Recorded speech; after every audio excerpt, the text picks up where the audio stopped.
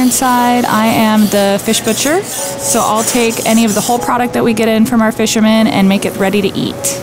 We specialize in local San Diego seafood, and we want to serve it in a fun, fresh way with modern as well as more traditional techniques. Our chef is really great at taking something simple and just making it pop. So being the only fish butcher here and wanting to give the chef as much time as he can to monitor the rest of the restaurant, I might have one fish to cut, or I might have 20, 30, up to 1,000 pounds of fish to cut in one day. My day-to-day is totally different. I'll walk in, see what we have on hand, what's used first, what we got to go through now, and then from there I might just decide today I only have 10 portions that I need to do to keep us to counts. We don't want to go too high to ensure that all of our product is fresh and we're not above what we're going to need for the day. But sometimes if we're getting 400 to 600 pounds of fish in one day, if the weather's going to be bad, a lot of times we have to be in communication with our fishermen to know how much fish we should bring in now to make sure that we still have food for later. So those days I might be cutting an opa down to loins, 2 tuna, a swordfish, and 100 pounds of halibut all in one day. Ironside is totally unpredictable. We might have to prepare for any situation.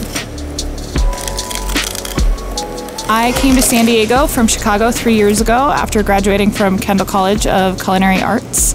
I started working on the line and learning kind of the basics of restaurant world before I snuck into kind of a butchery apprenticeship with our past chef as well as our current chef, Kyle, and learned as much as I could from the chefs that I was around to really get to the core part of seafood, which I think is butchery.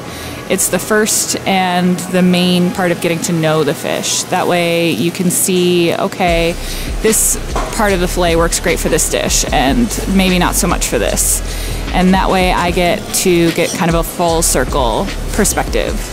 My butchery style, I would say, is kind of a hybrid of all the people who've taught me great things and just what I've learned through doing it. I've learned that if I'm comfortable with something, that's when I'm probably going to get the best end result. If I feel uncomfortable, I'll move my body, I'll move my knife, I'll move the fish to work for me. You know, work smarter, not harder is the saying that everybody says. It's no different for butchery. I do like to try creative things that I'll see somebody does something with a mackerel. I want to know if I can do that with a yellowtail. You know, why, if it's small, why can't you do it with something that's big too? And I think Ironside's a great place that they totally support doing funky things, trying new approaches, and often me and the other chefs or cooks will sit around and just brainstorm and try new things. For me, it's just growth. I'm still in that sponge stage. I'm still learning. I'm still developing my style, so I don't want to restrict myself. The way that I break down a yellowtail is I'll cut the head off from the very back tip where the top loin will end in a diagonal behind the fin and collar down to the belly. I'll cut it completely off before I remove the collar from the head. Then I will make a cut from the side of the fish's face where the gills are all the way down and cut through that bone in the skull. Flip it over and then make the next cut on that head so that I can release the collar. Cutting on this angle will give us a real meaty collar. That way we can feature it instead of hiding it and use this meaty collar as its own dish.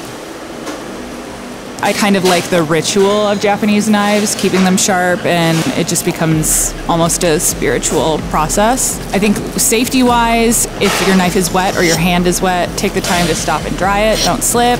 If you are getting fatigued, take a second, have some water. I'll usually take that time to go over my counts, maybe organize something in the walk-in, come back, start again. As long as it's on ice, take your time.